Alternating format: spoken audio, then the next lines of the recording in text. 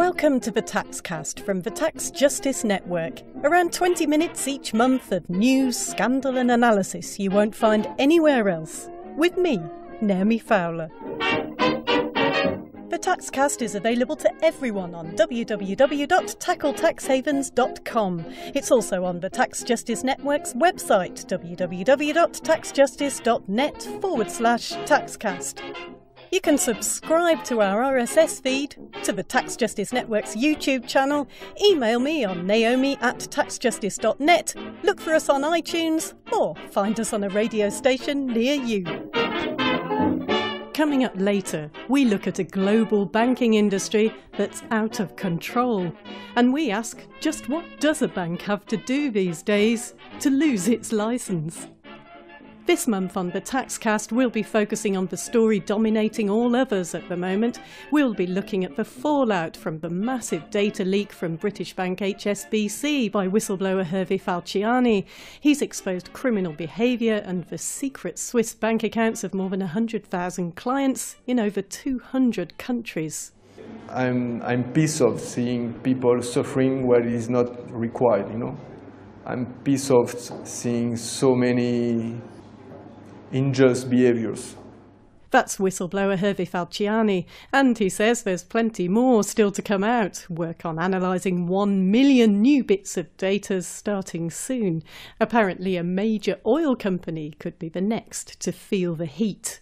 And so HSBC Bank now faces criminal investigations in Argentina, Belgium, France, possibly in the United States, and even in Switzerland.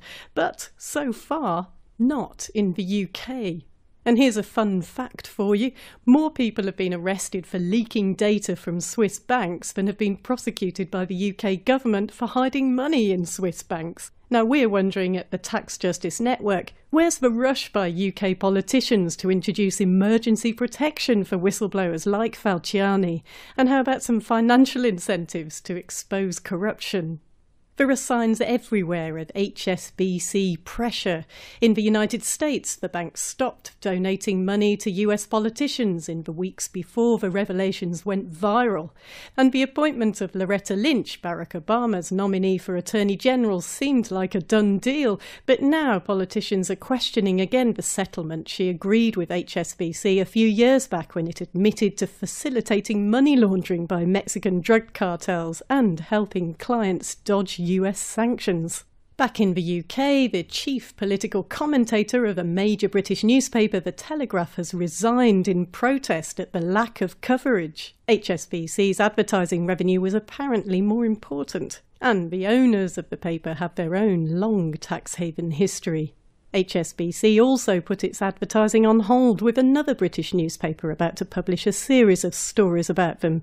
The UK's tax authority says they weren't asleep at the wheel when Falciani tried to pass his data to them back in 2008. Former HSBC boss Lord Green joined the British government as Trade Minister even after the data was first leaked. He's still refusing to make any comment. And finally, it so happens that HSBC owns lots of so-called UK infrastructure assets. That's things like schools and hospitals. They own them offshore, of course, via private finance initiatives, special purpose vehicle shell companies registered in the tax havens of Guernsey and Luxembourg. Now we're going to talk to John Christensen of the Tax Justice Network for his take on this month. OK, John, it's been an incredible couple of weeks for Tax Justice, hasn't it? I mean, talk about the chickens coming home to roost. We've had so many clear demonstrations of the capture of democracy and nation states and systematic criminal behaviour by the finance sector that the Tax Justice Network's been warning about for years. And we just don't have enough time to go into them all here, do we? But we'll talk about the HSBC leaks in a minute. But I just want to ask you first of all about the British opposition leader Ed Miliband's threat to Britain's crown dependencies and overseas territories, the kind of outer ring of UK tax havens or secrecy jurisdictions, places like Bermuda, British Virgin Islands, the Cayman Islands, Jersey, Guernsey, the Isle of Man. The British government asked them politely a while back, something along the lines of, I say, chaps, would you mind awfully if we ask you to create registers of beneficial owners? And so now the opposition leader, it seems, he's realised that was all a bit pathetic, and not only that, I suppose, but it's a bit of a vote winner. And so he's written to a lot of them, giving them 6 months to create these registers of real owners of companies and accounts. That's 6 months, assuming that his party gets elected into government. And we have an election in Britain later this year. Basically, these places have said, no, we're not going to cooperate. Well, this is extraordinary, and I think it shows just how corrupt the offshore financial services industry have become. They were asked by the Prime Minister to consult across the islands to find out whether there was support to create public registries of beneficial ownership, and golly gosh, back they come after a few months of talking with the lawyers and the banks and the accounting firms that run the offshore secrecy, and they've said, no, we really don't think it's such a good idea to be transparent because, we might be put out of business. So, not surprisingly, these islands, which don't have much to sell apart from secrecy, are going to not cooperate, and that's what they've come back to the Prime Minister.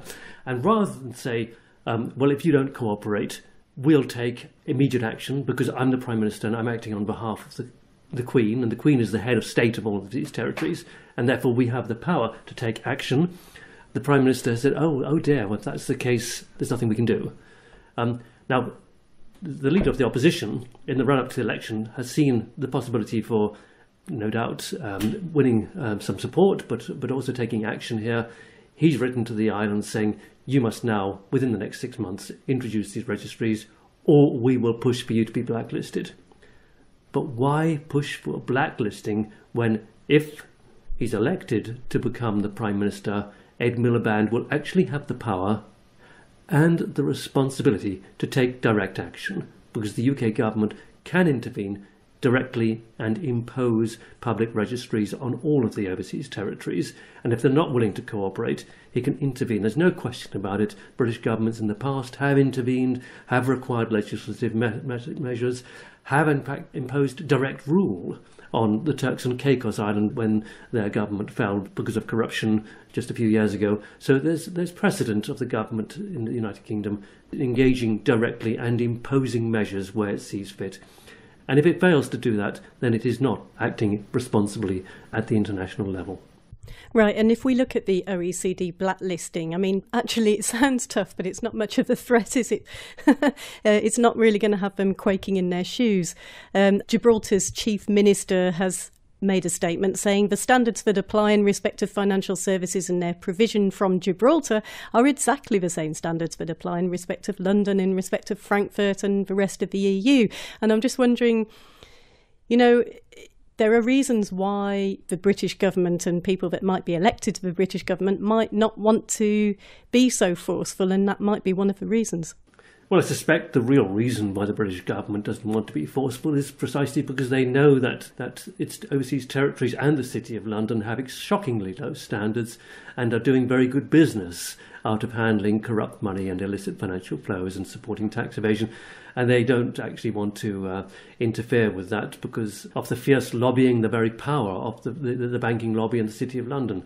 And for the Chief Minister of Gibraltar to say that, well, of course, technically he's probably correct, but that reflects the shockingly poor standards of most of the offshore financial centres, whether it's London or Frankfurt or New York. The standards are extremely poor, and his comment simply reflects the weak global standards that apply, and frankly the weakness of the international agencies, and that includes the OECD, which have had responsibility for decades to handle this.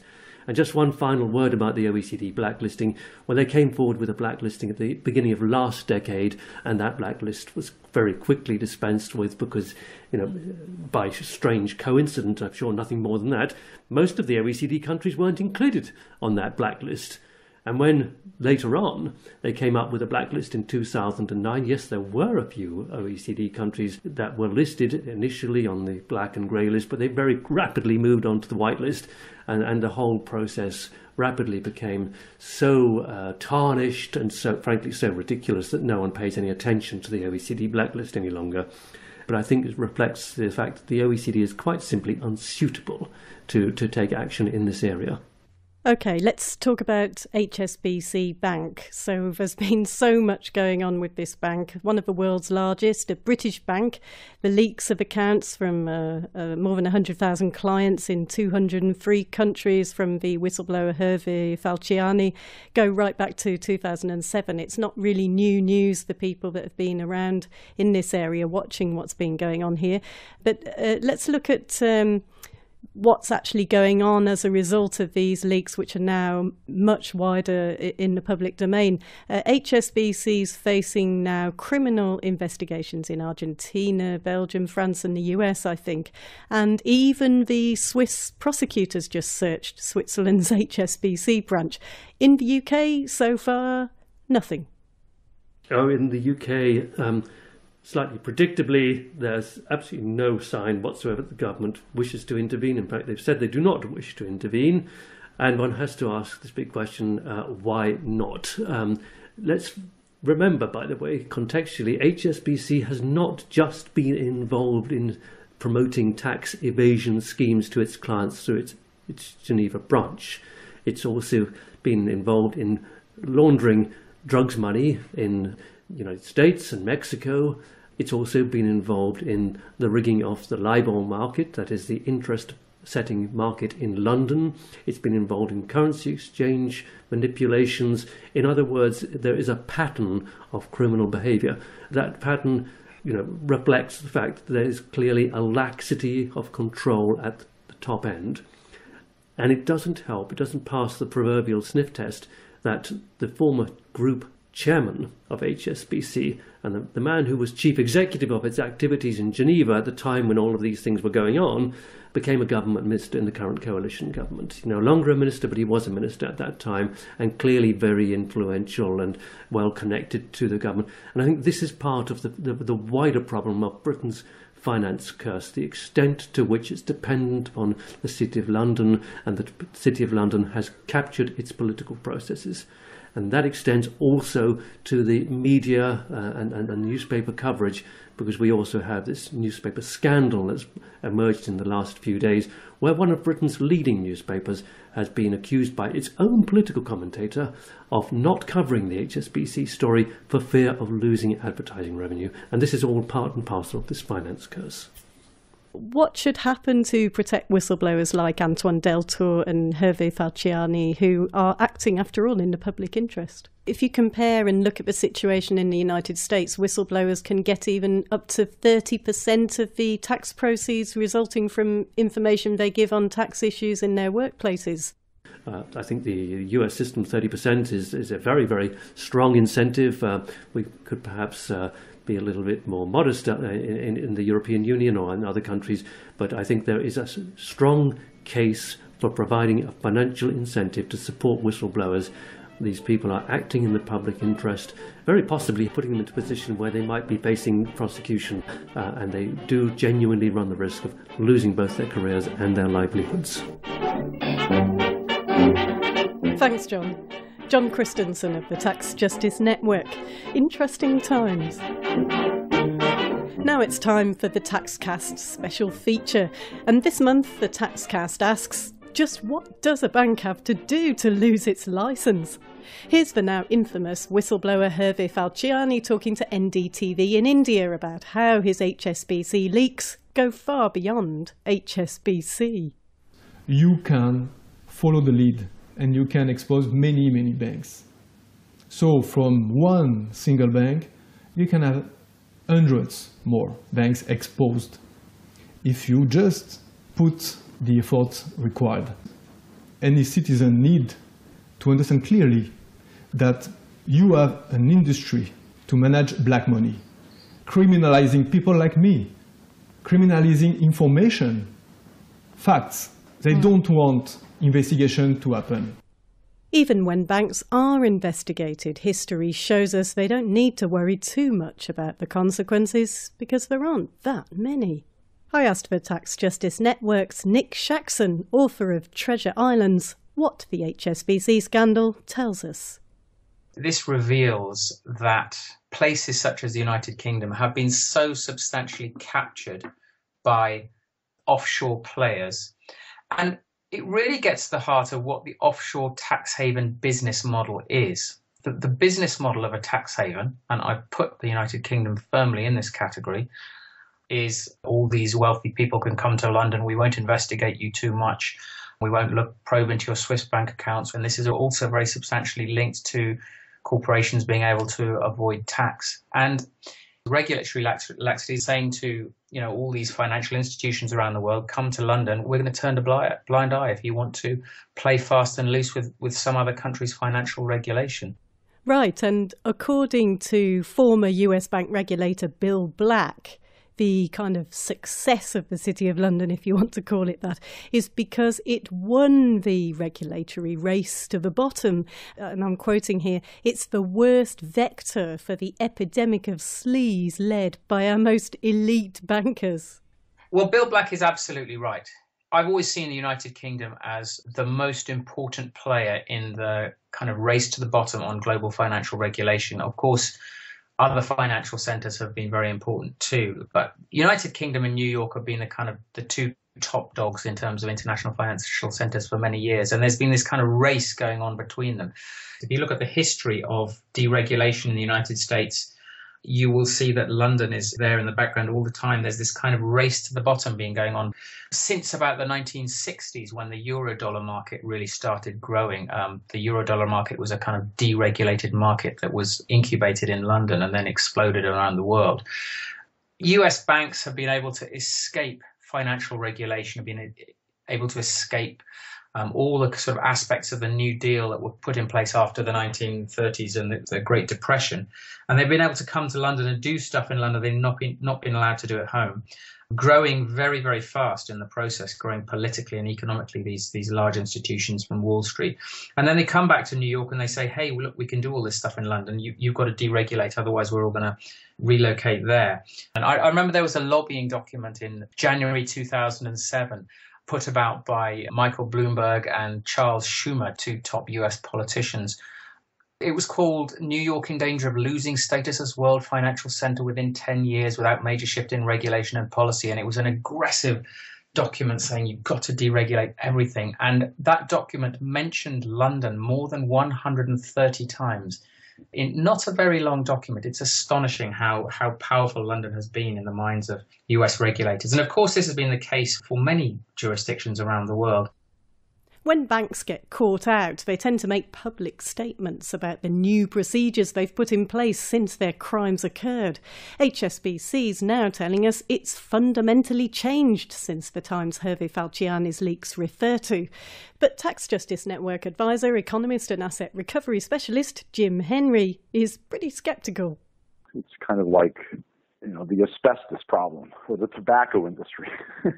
It's not just one firm or the exploitation of one jurisdiction. It's multiple jurisdictions. It's operating on a global basis, and it's basically an industry out of control.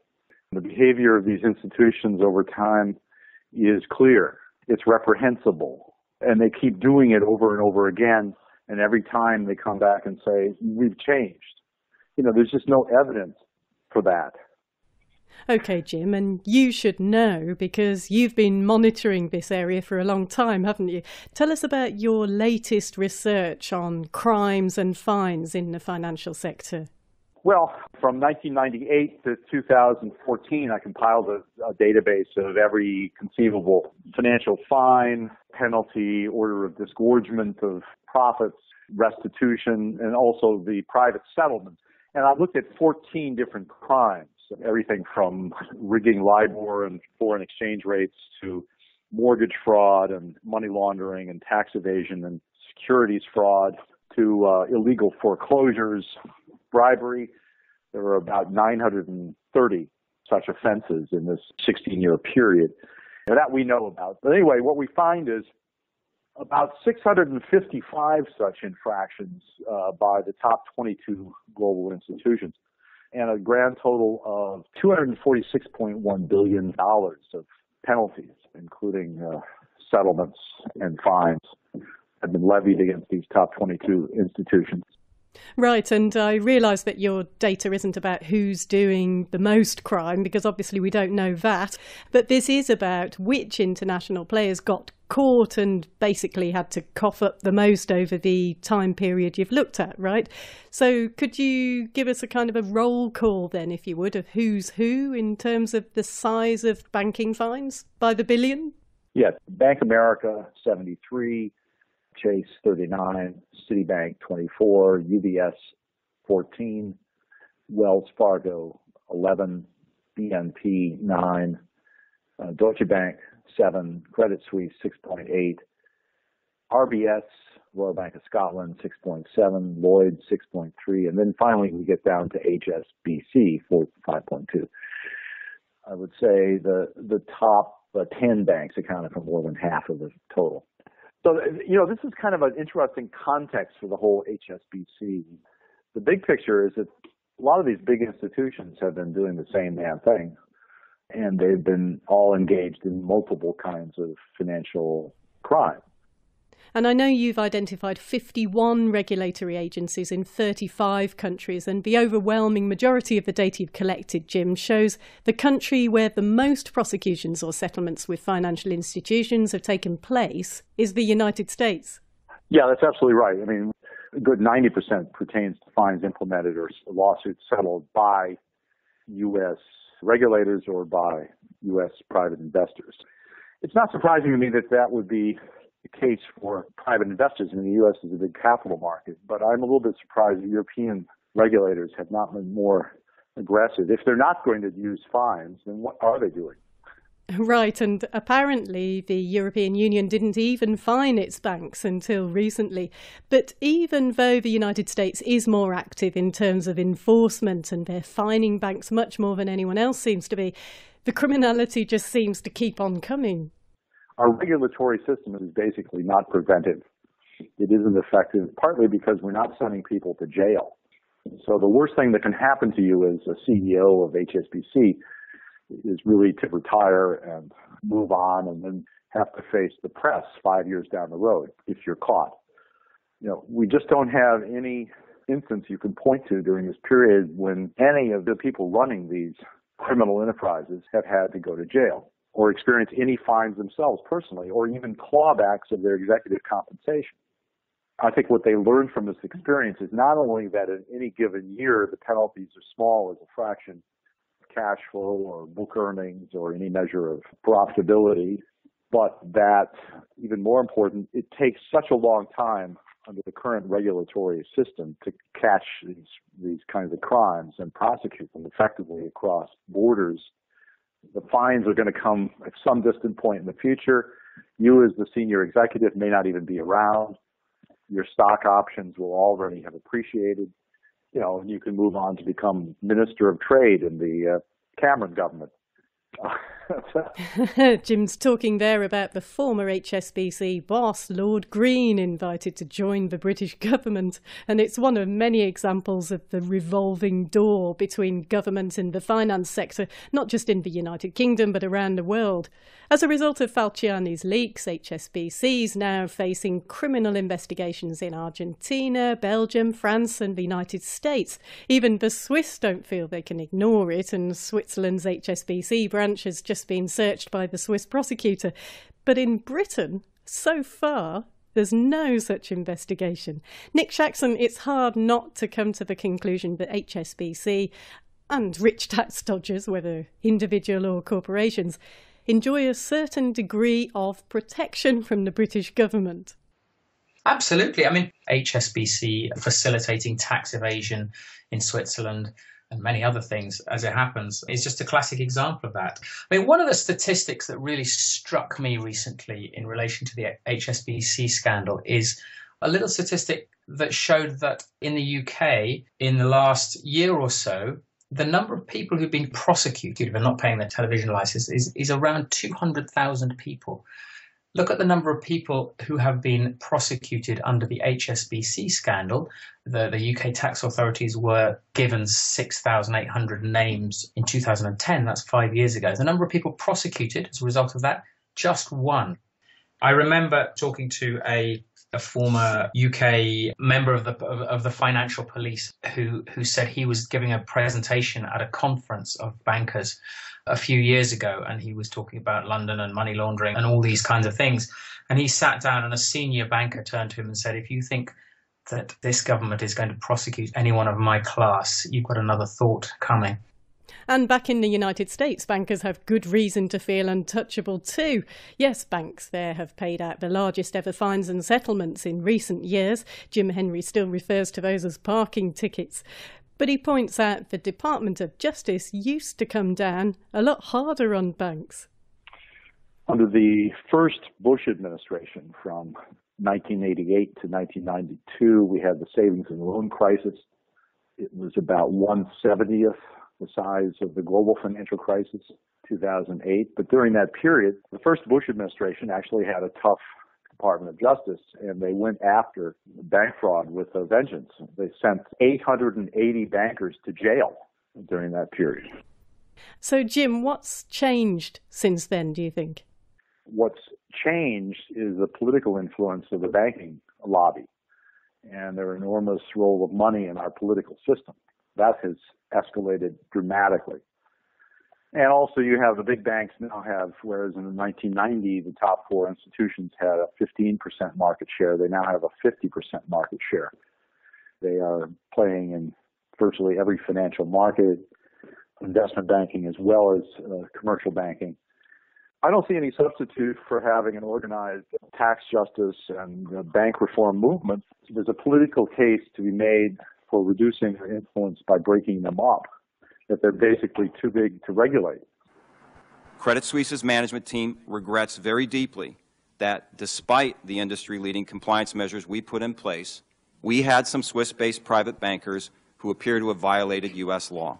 That's Credit Suisse in the hot seat, a very public one actually, after pleading guilty of conspiracy to assist US taxpayers in filing false tax returns. Normally after a criminal conviction, you might think that a fine's just the start of it and the government might just consider taking away its licence, at least to practice in some areas of banking. But what usually happens is the United States' Department of Labour just lets banks off with a waiver. It's quietly been doing that for 23 other firms on previous occasions. But this time was a bit different because for the first time in history, campaigners forced the authorities to hold the hearing in public. Jim Henry was there as a witness representing the Tax Justice Network. You know, at the end of the day, Credit Suisse ought to be pretty happy with this. It looks like they're probably going to give them an exemption, but it's going to have conditions on it. So our goal is really to make it as unpleasant as possible for Credit Suisse so they would realize that this kind of behavior has reputational costs and they wouldn't just be able to count on the administration's discretion. You know, and the backdoor channels of influence that they've been able to use in the past. So, you know, yeah, this is a little bit more than they bargained for, and I think it hasn't been that pleasant for them. We still don't know the outcome for Credit Suisse. They probably won't lose their licence. But a precedent has been set now for future hearings to be held in public, not behind closed doors. But without meaningful reform and proper enforcement, there's still really not much incentive for banks and the finance industry to follow the law. We need strong public pressure on governments to stop their unhealthy relationships with their finance sectors. You've been listening to the Taxcast from the Tax Justice Network. We'll be back next month.